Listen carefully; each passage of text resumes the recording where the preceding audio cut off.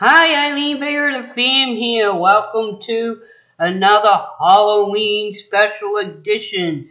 And in this one, we are going to be covering clinical lycanthropy, which is where a person thinks they're a werewolf. Before we begin, remember to watch the full video because in this video there will be 3 key words. When I get to the keyword, I will say keyword, what the keyword is, and then continue. At the end of the video, in the comment section, put down what the 3 keywords are that you heard in the video, along with a genuine comment about the video, to be eligible for my free merch giveaway when I reach 2,000 subscribers. So let's get started with this spooky edition. What is clinical lycanthropy?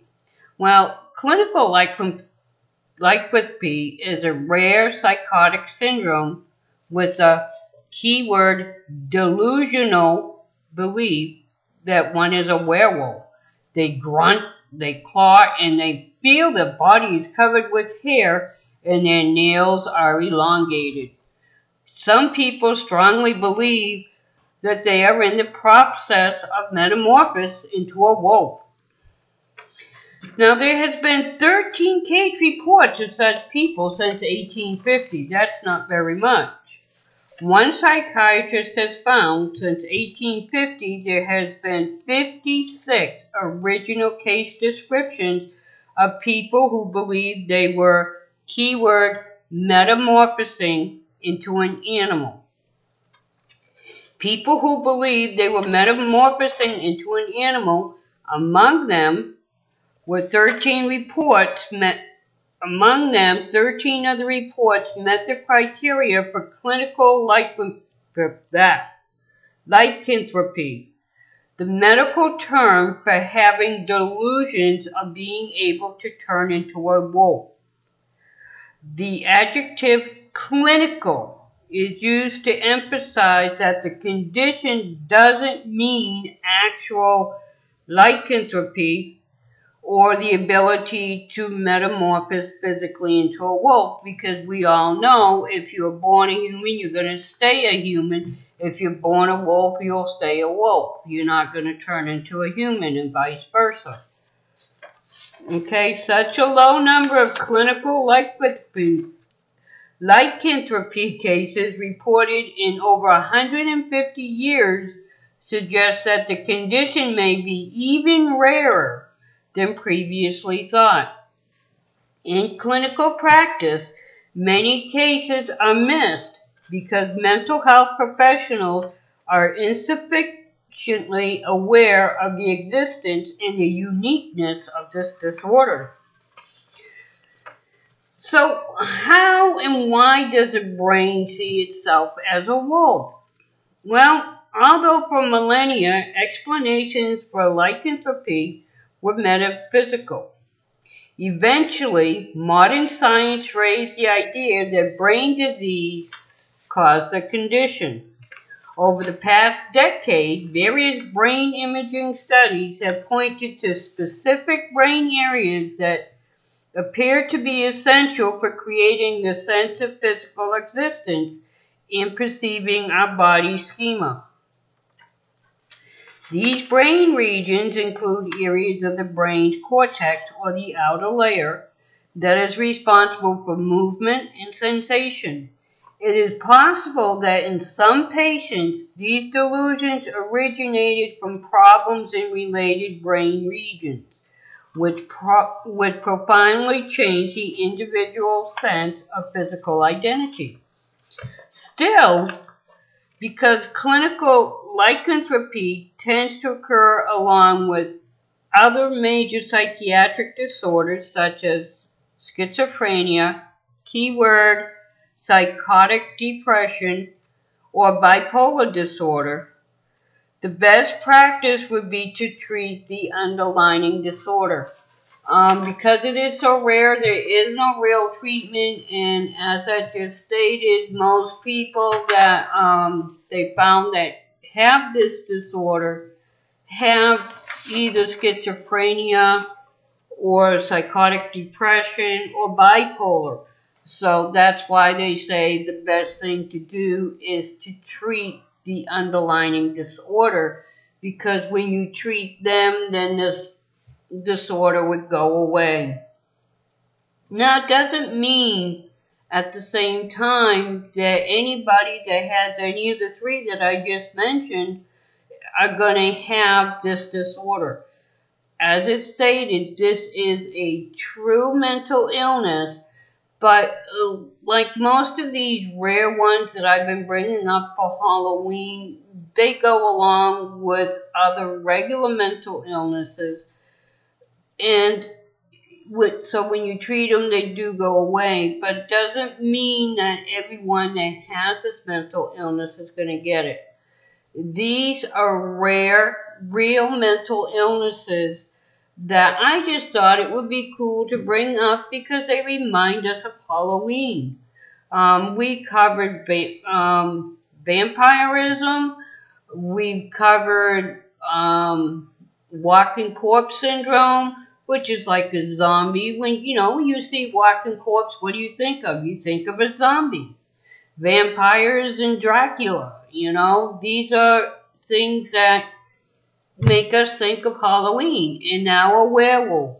These things, like I said, triggers memories of Halloween. So with this being the Halloween month, I thought it would be kind of neat to do these instead of our regular series. When November hits, we will be going back to our regular series and covering regular mental illnesses, how to cope with them, and basically educating them. The ones that I'm covering for this month, I very much doubt you're ever going to come across anybody with any of these. These are just very rare cases, but I thought it was kind of neat.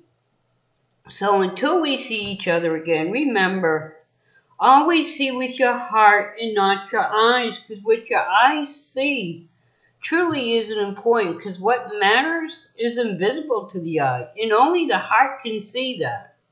So when you see with your heart, you see what is very, very important, which is what makes that person. Because judging somebody by what you see is like a nut. The shell of a nut could look good, but you don't know if that nut's rotten or not until you crack that shell open to get into the meat. The nut is considered the meat. Okay? And you can't see that until you crack the shell open. Well, people are the same way. This is our shell. What's in here is the meat. You can't see if what in here is good if you look with your eyes, because all you're going to see is the shell. But if you look with your heart, you can see the meat. You can see that person. And, just remember, everything that you say has consequences, good or bad. You could say something that you think is funny, but it may not be funny to another person. And that could be the straw that breaks the camel's back and could mean them losing their life. Because you don't know what they're going through. You don't know what they're suffering from and what their day was like. But on the other hand, you could be encouraging to somebody, lift them up, inspire them. You don't have to go out of your way. Just be nice. Let them know they're important as a human being and that they matter. Just simple things like that could be somebody's saving grace. And you could save them from wanting to end their life. That's all people want to hear. Anybody with a mental illness or a physical disability wants the same things that everybody else does. They want to be loved, understood, and respected, just like you and I do. Excuse me. So it's so much easier just to be nice to somebody. You know, my dad used to have a saying, and I think it's very appropriate. If you can't say anything nice to somebody, then just don't speak. Because what comes out of your mouth is like a two-edged, our words are like a two-edged sword.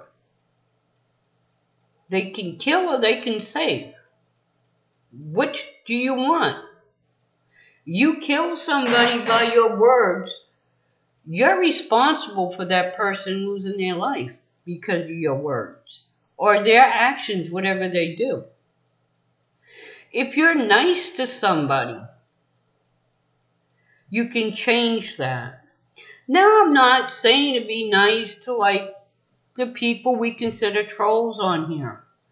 Most of them, if you study trolls on the internet, you'll find that, yes, they have problems. They have a mental problem. And sometimes the best thing to do is to ignore them. Because they're looking for reactions. You could talk nice to them, but they're going to keep coming back. Because you gave them some sort of reaction. And they'll keep working on you until they get the reaction they want because of what their mental disorder is.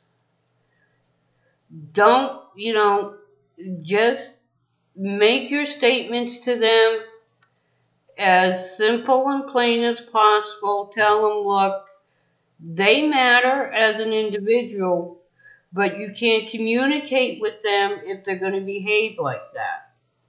And make it that short and sweet.